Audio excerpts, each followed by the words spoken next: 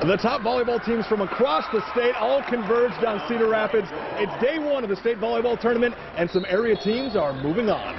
In Class 5A, Johnston was facing off against Ankeny Centennial. Johnston down one set, but they come roaring back. Ellie Roquette, great touch around the net. Johnston ties it at 1 set apiece. Back and forth we go. That's Centennial's Savannah Johnson. Look out. That's good for the point and for the set. This one went to 5 sets, and here is match point. It's Johnson again. Centennial wins a 5-set thriller. They are moving on.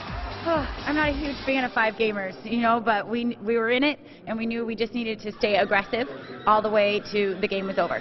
Right now, I think we're super excited. I just can't even explain it. It's awesome to be back in the semifinals. Tough day for Dowling, taking on Dubuque Hempstead. Here's Dubuque's Casey Davis getting the kill for the point.